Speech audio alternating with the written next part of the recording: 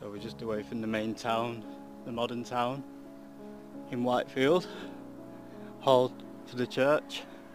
But check this church out. So this is Church Lane. Actually called church something or other. The Commonwealth War Graves. So these are members of the Commonwealth. Look at that. Keep out. That's part of the church in some way or another. Old post. Probably relates to the older site. All churches or religious sites are part of an older site. We've discussed that before. So this is Norman windows, and so this is possibly 500 years old, or after that, circa 500 years old they call it. So after. Anything before that would have a rounded arch, and I will show you one. There's one in Ainsworth, which is nearer to my hometown. Like I say, I've got to get a move on, and I am getting a move on. I'll just read those. They're 1976, they're cremated. And then once again we're getting interesting sounds near the church.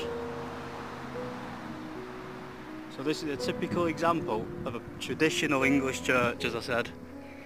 The last little bit I filmed was a bit rough, as I said, but I'm not editing it. I don't want to edit things, that's what I've been doing, and the timeline goes out of sync and then you're losing information, or I'll repeat myself.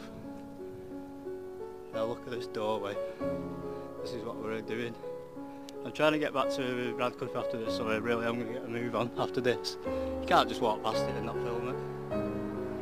Yep, so that's a traditional style English church. Also we'll get a shot of the time. Manchester, UK.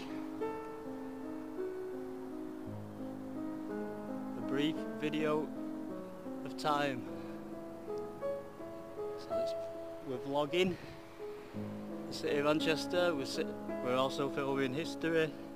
Just anything I think's relevant or interesting, or something we might not notice anymore that's just there in the middle. It shows us the way we used to live. So I think we've got the church, some nice houses and older stone walling. Obviously now we're at the graves. So like I said, there's the time I said I was going to get a move on. We've got to get this grave, haven't we? That's what I'd call a fantastic grave. If there is such a thing. We're going to find out who this person is, obviously.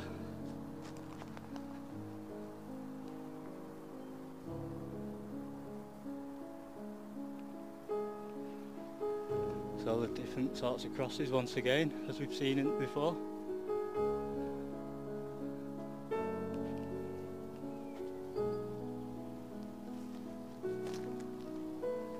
Some more of the urns.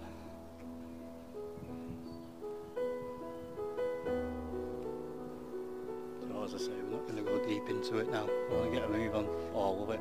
Actually, I love this graveyard. You have to ignore me when I trip. I'll just try and play music and stuff. Oh, let's go inside there and have a look up there.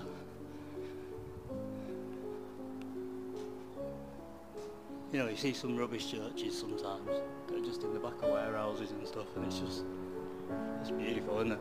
Whatever its belief was, the grandeur, you know what I mean? It's like the splendour of it all.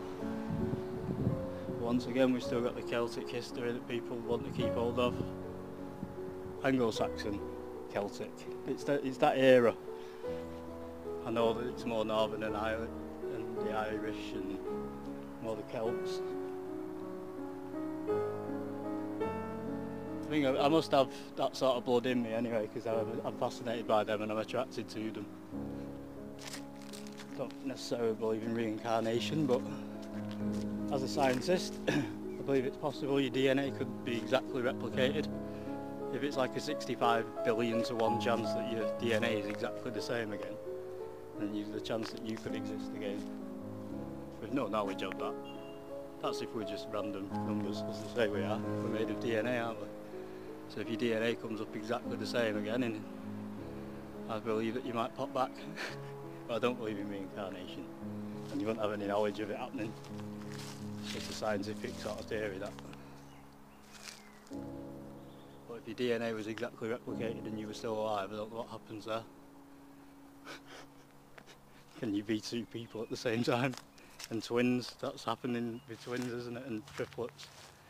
Anyway, just saying. So it is possible for three people to exist, but with different consciences. Isn't it weird? Anyway, because that's one thing we still haven't sussed out really. Our consciousness, where we really come from. What it's, you know what I mean? What makes us different from the rest of the species on the planet all around us. Still baffling, that, isn't it?